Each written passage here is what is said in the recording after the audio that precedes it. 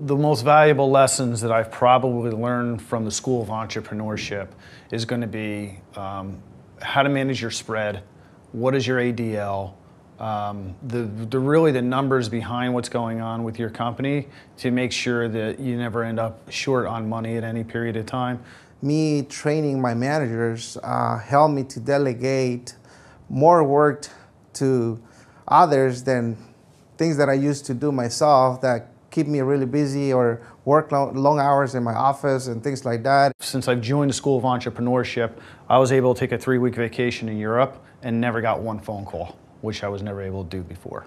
We forget that the most important thing is having the right structure in the company, systems and processes. And this school really focuses in that part that is going to help you to grow your business and move it in the right direction.